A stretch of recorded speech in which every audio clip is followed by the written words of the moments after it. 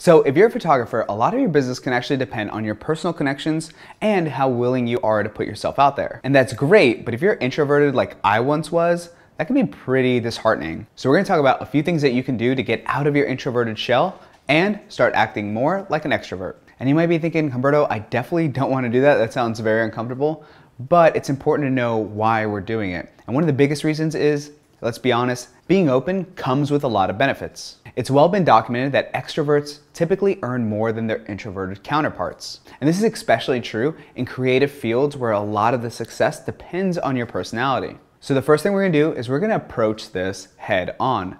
And that's gonna mean taking responsibility and identifying that this might be something that we actually need to improve. Because we're not gonna get any results if we don't want the change to happen. And if this is something that gives you anxiety or maybe even makes you a little bit frightful or fearful, then the best thing we can do is actually get more exposure to it. So that's where we're gonna start. So to get more exposure to this, we're actually gonna put ourselves in some pretty easy situations where we can build up. And one of the very first things I implemented was just a very simple technique that I would use in order to make myself more open and more accustomed to making conversations with people. So what I did is I made it a task that every time I went to a checkout or anytime I had some sort of transaction with somebody, I would always try to strike up a conversation.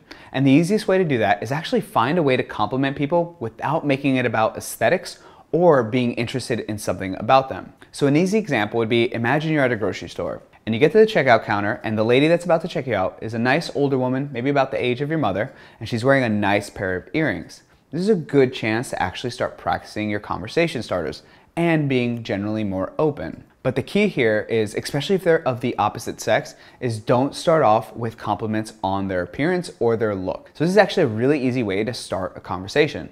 And as you progress, you can extend the conversation by being more interested in them. And what you'll probably find is that people are usually pretty receptive to having conversations with people that are interested in them.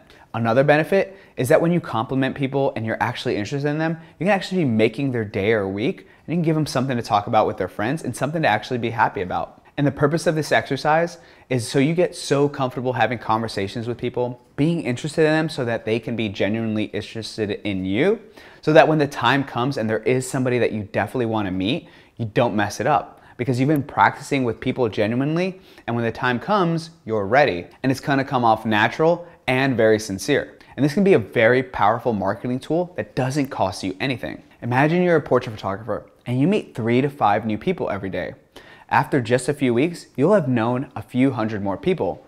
And if any of these people were some of those business owners that you could possibly collaborate with, that can give you access to hundreds of other people in a different circle that you normally wouldn't have access to. And even if you just got just a handful of those people to turn into paying clients, it's all the worth it because it's something you're doing throughout your day, doesn't take any more effort, can genuinely build you and other people positive connections. And this is just the start because this can actually carry over to improving your phone consultations, your consultations, even your sales sessions if you're doing IPS. So with that much on the line, I'm challenging you to carry this out. And because I don't want to make the video 20 minutes long, I'm actually going to put some other examples and put in some other exercises that you can follow that'll help you build personal connections and improve your ability to connect with others. And nothing says you can't do this online.